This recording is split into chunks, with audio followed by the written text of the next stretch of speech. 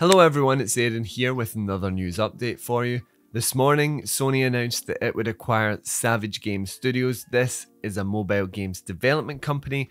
It's made up of some industry veterans from the likes of Insomniac, and it's based in Berlin and Helsinki. And according to its website, this company develops AAA mobile live service action games. So quite a lot to consume there, but of course we all know mobile gaming is huge. It's rapidly expanding, it's incredibly lucrative, it's massive in the East, and it really is rising and becoming a bit more mainstream in the West with releases of the likes of Call of Duty Mobile and Apex Legends Mobile.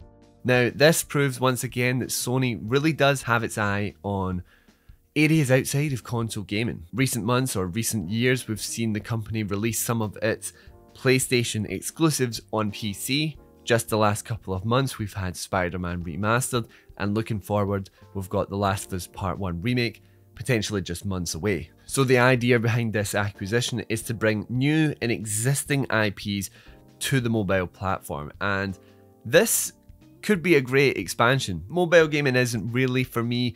I like the idea of sitting down to my console, but I entirely understand the idea of wanting to game on the go. Is why Sony has partnered up with Backbone. They've got the console, the controllers that will attach to your mobile, and of course we've seen outside of Sony massive success in the Steam Deck and the Nintendo Switch.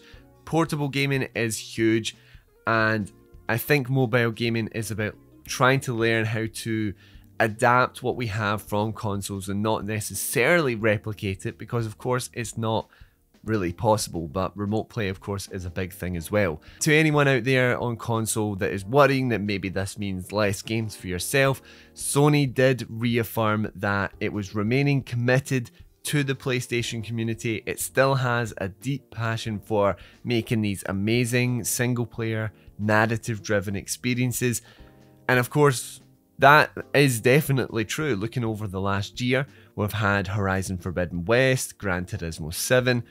Just with the next couple of months, we've got God of War Ragnarok. Next year, Spider-Man 2. Beyond that, the Wolverine. There's plenty of PlayStation exclusive content still coming to console players, so there's no need to worry there. This is just an expansion in a way that allows you to have more options, more opportunities to experience your favorite franchises. I would expect some form of God of War or Ghost of Tsushima or Horizon mobile games to be coming out with acquisitions like this, so I'll be really excited to see how it goes moving forward. But of course, let me know down below what you're thinking about all of this. Are you excited over the prospect of experiencing your favorite PlayStation IP on the go?